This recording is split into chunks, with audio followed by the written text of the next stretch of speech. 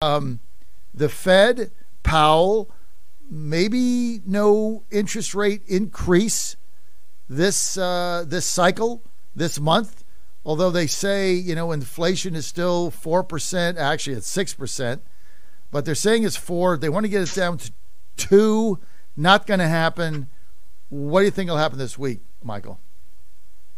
Yeah, the Fed's been going to keep rates where they're at least for the foreseeable future. There's really no reason to keep raising rates. They were late to the cycle. We got 9% inflation, largely caused by Biden's spending. A lot of that pandemic spending has come to an end, and the Fed's not monetizing it anymore. And there are some lags associated with how long it takes for all of the interest rate increases they've already implemented to take hold. So it looks like the data's been coming down. We've come, as you said, at least the way it's officially measured, from 9 down to 4.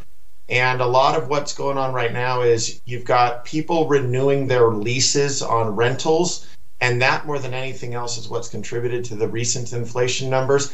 That's capturing the fact that we only renew leases about once a year. So everything else looks like it's even below 4. So it looks like a lot of what they were looking to do was accomplished. But again, most of that came from the fact that we're not engaged in all this excessive pandemic spending anymore.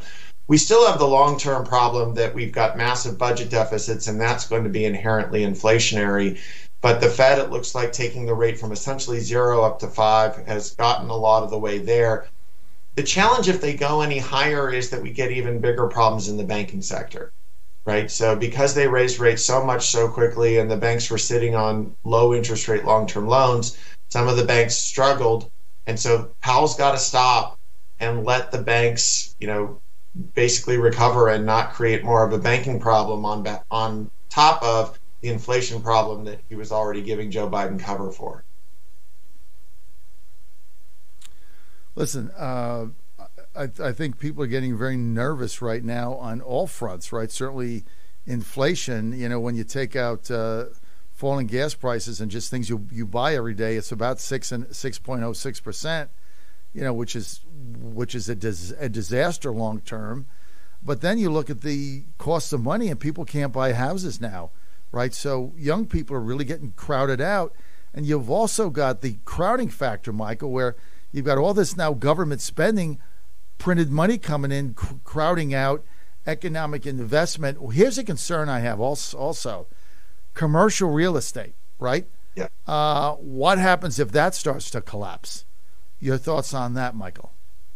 Yeah, that's not a start to collapse. That is in the process of collapsing. One of the side effects of all of the work from home activity is that a lot of people don't go into the office anymore. That not only has implications for office space utilization, which particularly like in Washington, D.C. and in New York City are way down, but it also has massive implications for the local retail establishments, because there are a lot of places that pay the bills off of lunchtime crowds, people that are coming into the downtown area to work, and then they're going lunch.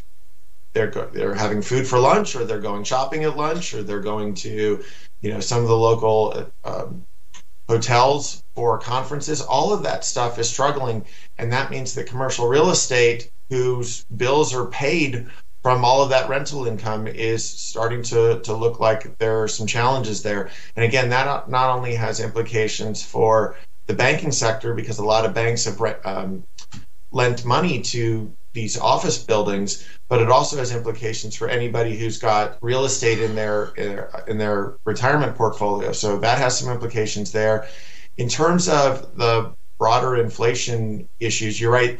The biggest benefit to inflation is that gas prices have come down. I was looking at the numbers just this weekend. A year ago right now is when gas prices hit $5 a gallon, right? And so the fact that they're down to $3.50 is a negative contribution to the inflation number. If that were not there, as you just said, the inflation numbers would have been a lot higher.